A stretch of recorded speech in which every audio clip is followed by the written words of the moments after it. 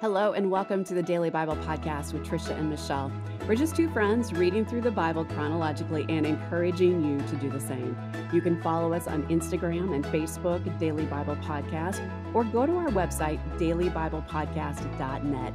We are going through the one-year chronological Bible, and we have links for that in our show notes and also at our website. Also, if you're on Facebook, make sure and check us out. Daily Bible Podcast. Just look under community groups. We would love for you to be a part of our private secret group. This is make you want to come. The Insider Society. I don't know. We would love to have you there. A private, secret group. We want to have you there. Well, okay, I just got to share that in this group, I love how everyone encourages each other. Last week, Tammy posted, today marks 243 of 365 days, which means that we are 67% completed with the Bible. And so for those of you who started January, that's for those of you who started January 1. And we, of course, know that we have friends who have throughout the year have joined us and are back a ways. But one of the comments to this post was, I have never stuck it out this long reading through the Bible. Yay. And I know that one person's not alone, that there have others who are saying, I've never made it this far. So thank you. And so I'm just so excited that our friends are being encouraged and encouraging each other. That's what's fun about this, is that they're encouraging each other to keep going, to stay in the Word and to learn. And so that's so cool. Okay, so today we are reading Daniel 7, Daniel 8, and Daniel 5. Okay, so Daniel 7, King Nebuchadnezzar has passed away, and Belshazzar takes the throne in Babylon. Kind of like King Nebuchadnezzar, even though he had some bad parts, he had some good parts too. He did. He was a conflicted man. I mean, he had highs and he had lows. And he glorified God many times. So, Yeah. I mean, we might get up in heaven like, hey, Neb, how's it going? Mm-hmm. Yeah. Yeah. So Belshazzar takes over, and early in his first year of reigning, Daniel had a dream. And boy, does Daniel have some doozies of a dream. Like, I've just got to say, his dreams are some doozies. I was like, I'm so glad Michelle's describing this one, because I'm like, wow. I just like, oh, anyway, okay, let's jump into this dream. So in this dream, he saw a great storm and 4 huge beasts coming out of the water. And so there was a lion. The first one was a lion with eagle's wings, but the wings were plucked off. Or I don't know. Like, how would you know he had wings if they're gone? I know. Yes. Then we had a bear that had 3 ribs in its mouth. Then we see a leopard that had 4 birds' wings on its back and 4 heads. So some of the research that I did said each animal is mighty but dominates its prey in a different way. The lion devours, the bear crushes, and the leopard springs upon its prey. So then the 4th beast, like, really, we didn't get a whole lot of description with the 4th beast. We just heard that it was terrifying, dreadful, and very strong, and had 10 horns. Maybe like he didn't want to describe it very well because it would just scared everybody and they wouldn't have went to Reddit. Yeah. I don't know. And this 4th beast was different from all the other beasts. But remember, at the end of this vision, like, Daniel was trembling.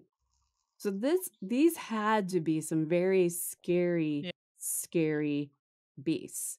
And this last one symbolizes a really nasty leader full of pride and arrogance who will try to consume all. So remember, the lion devours, the bear crushes, and the leopard springs upon its prey. The 4th one tries to consume all. And scholars are really torn as to who these 4 beasts symbolize. Like, scholars really are. It took me a long time to look through this and try to figure this out. That's and why try I'm to like even so glad describe you it. got you at this part. Because as I'm reading, I thought I got from it what I thought, but then I was like, "No, I haven't spent time really trying to figure this one out."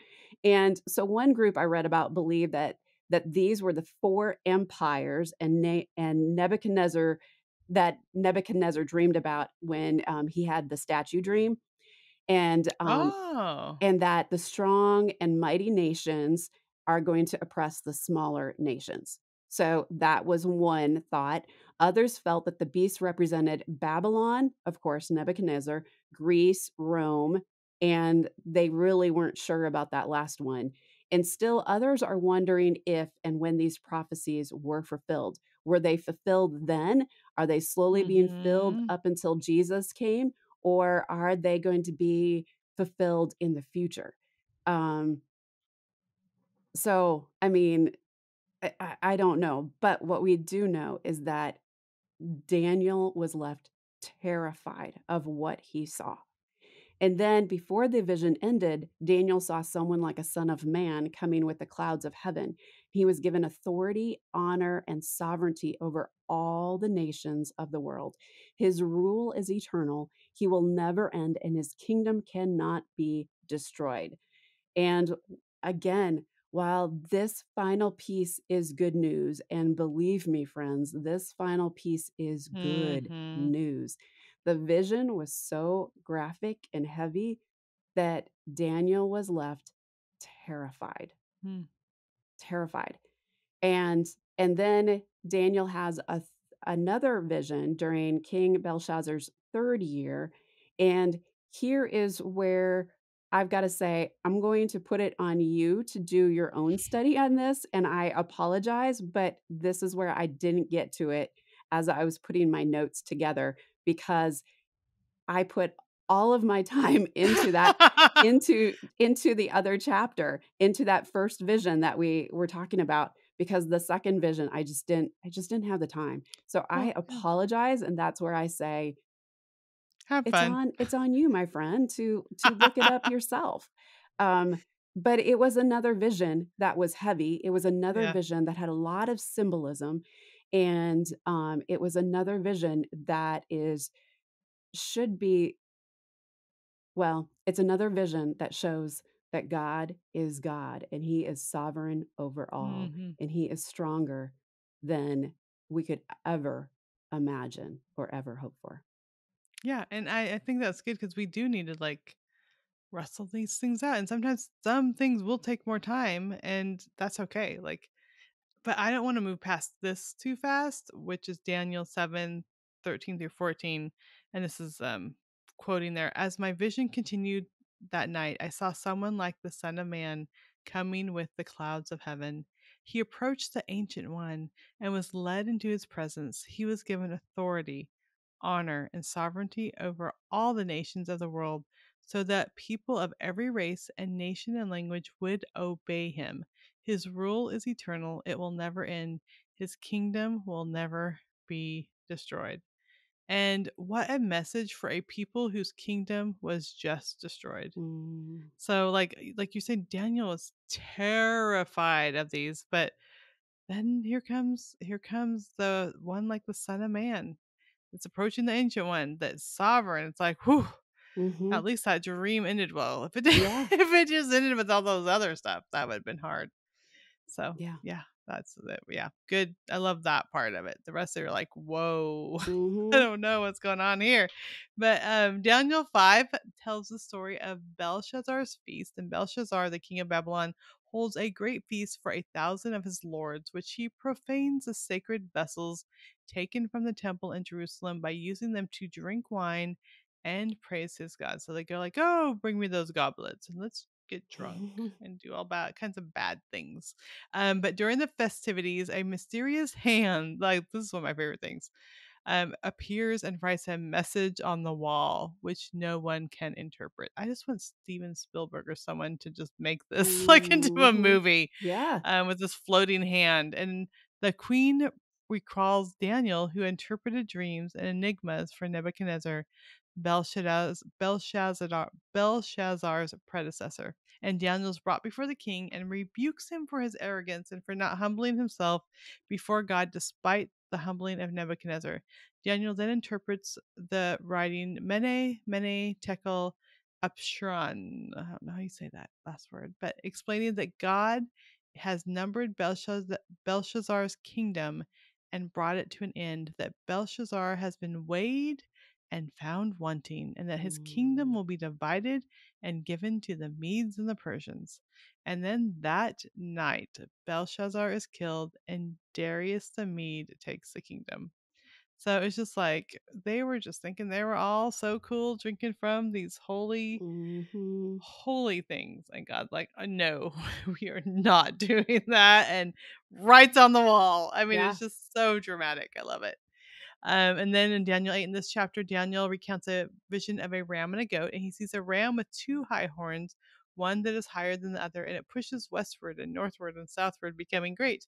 And then a goat with a prominent horn between its eyes appears from the west and attacks the ram, breaking its two horns.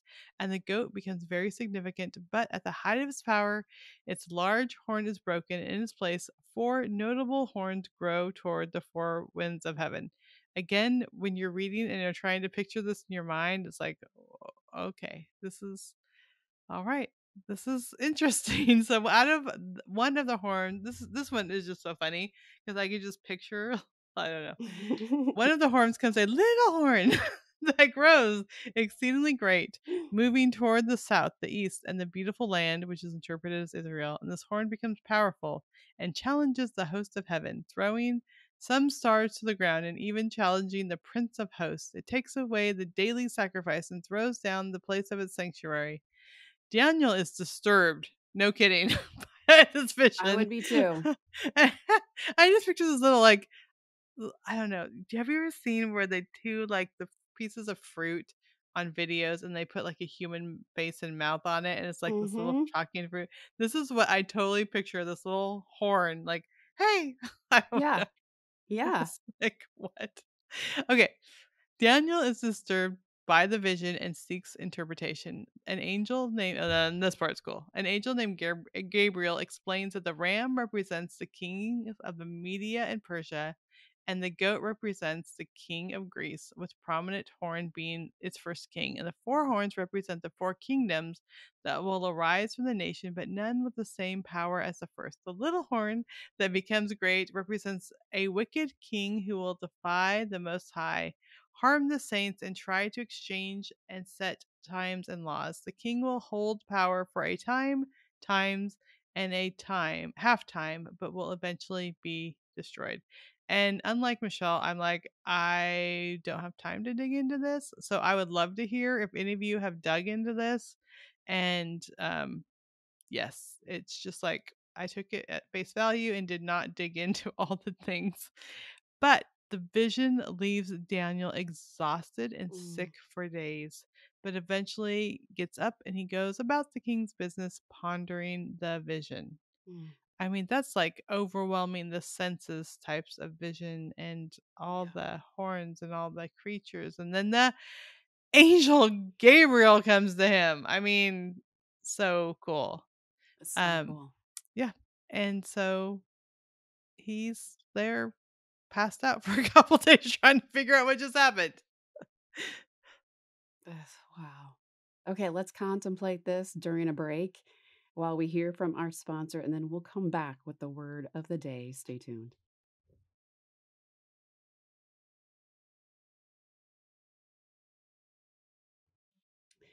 Okay, so the word of the day is weighed, and weighed is to ascertain the heaviness of something.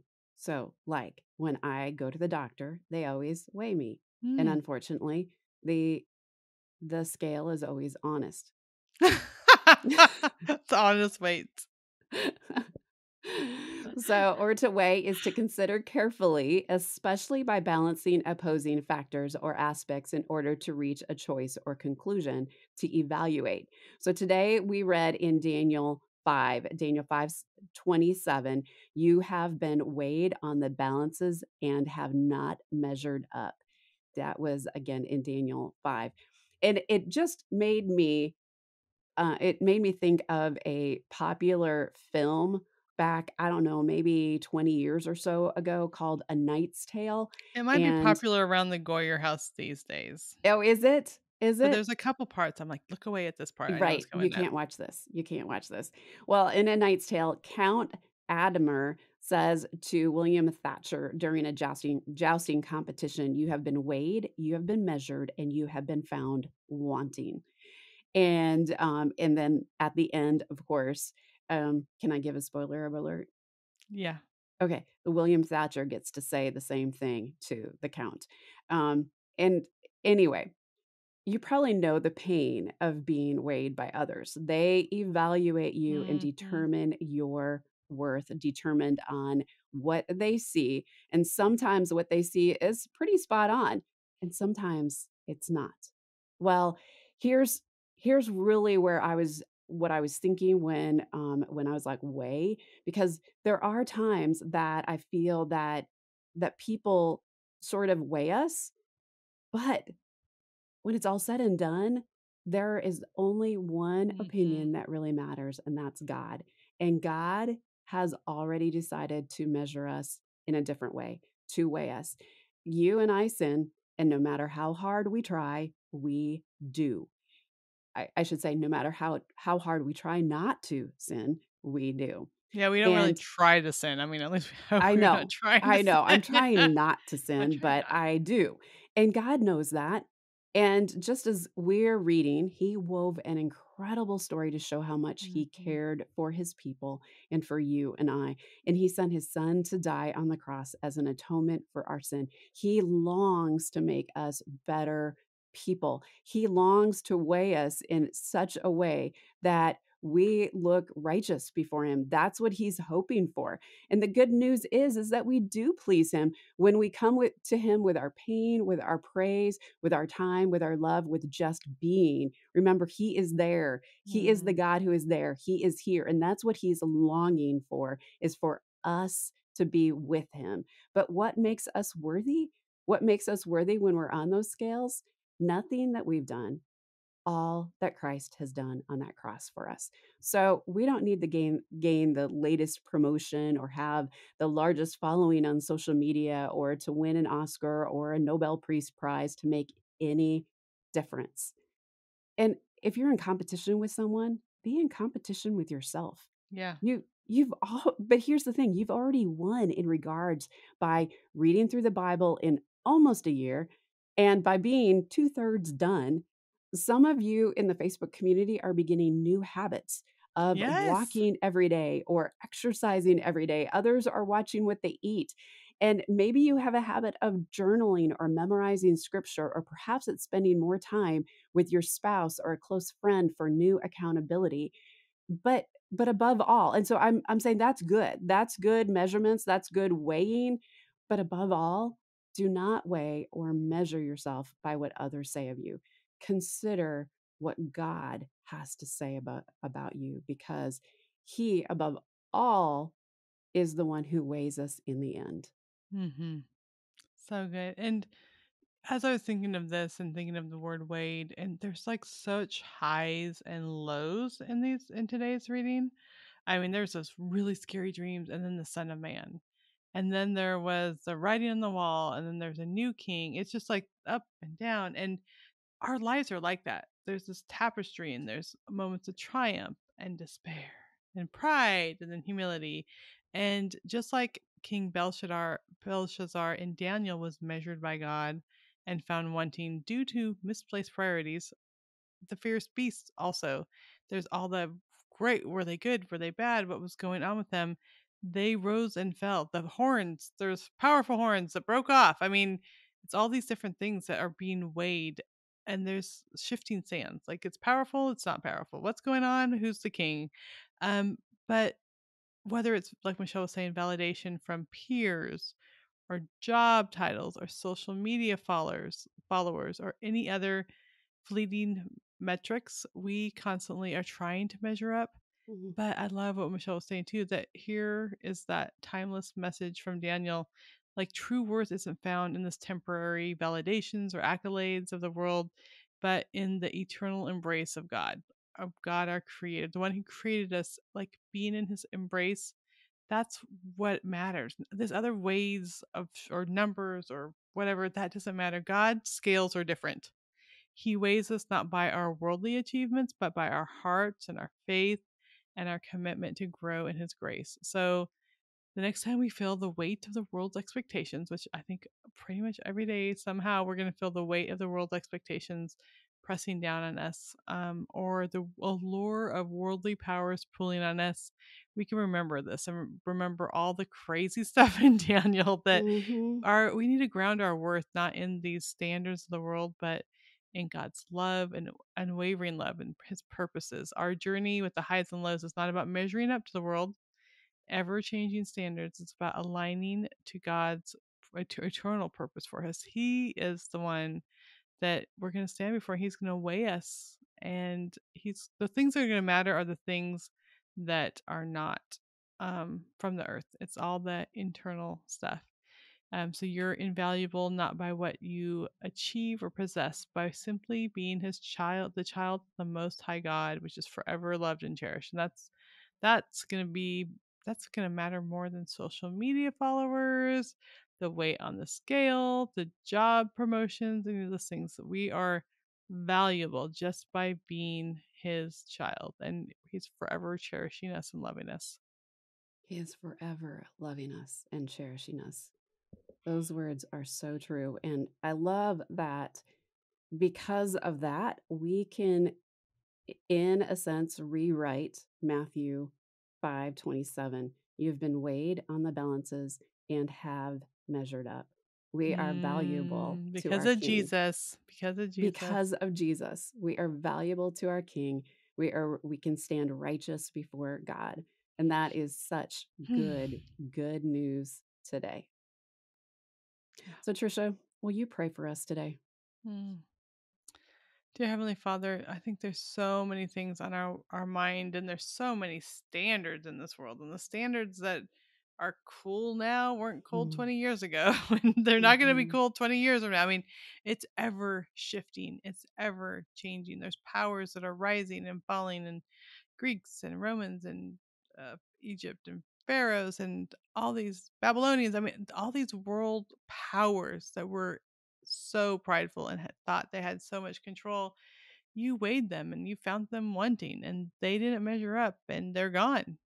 And we can see that through history. We can see it through in the Bible and through all of history, Lord. And what matters is our hearts. And as hard as it must have been for Daniel to see these very scary visions and these confusing visions, he also got to see the Son of God coming and approaching the throne, and just the glory of that.